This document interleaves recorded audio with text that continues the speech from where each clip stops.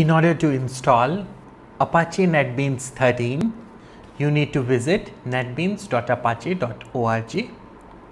Click on the download link, which is at the top of this page, and you can find the installers appropriate for your platform here. So here, if you are using Windows, you can download the exe installer. In case you are using macOS, you can download the DMG here, and for Linux, this is the installer. So here, this is good to see that we have a macOS installer already available, although the comment says it's not yet there. You need to download the zip, but this is not required. So now you can download the macOS installer. So this is just not updated yet, but yes, you click on this link, and once your installer is downloaded, you can launch the installer by double clicking on it. So clicking on this will allow you to download the installer into your folder of choice. I've installed it, I've downloaded this in home directory, or you can download wherever you want. And once it is downloaded, you can launch the installer. So this is the installer running. It will provide the step-by-step instructions to install the IDE. I go and click continue. It'll ask me to, yes, this is the software license agreement. You need to continue this. It will ask you to agree, and if you click on agree, then it will show you how much disk is required, and you can install it in the default location, which is what the case.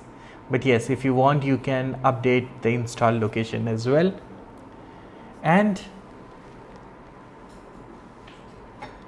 I am prompted to input the admin password.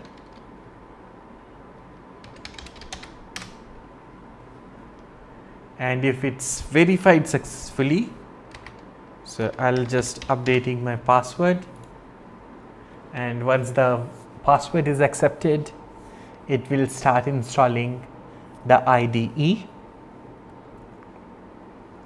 and should take less than a minute, and you will see a summary of the installation.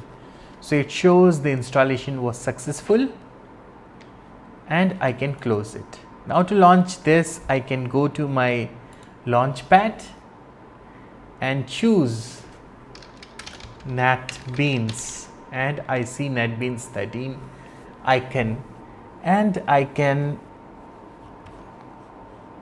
update. If you have already installed the IDE which is of a previous version, as in my case I already had NetBeans 12.6, you can import the settings from the previous version. So I can choose yes, and NetBeans IDE is about to get launched on my machine. So you see, this is my NetBeans IDE. It is looking much modern than the previous version, and it will ask to access files in your documents folder. I say okay, and then your NetBeans IDE is ready.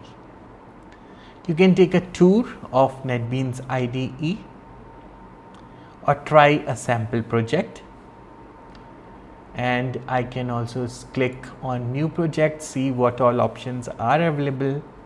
So you can create a web application,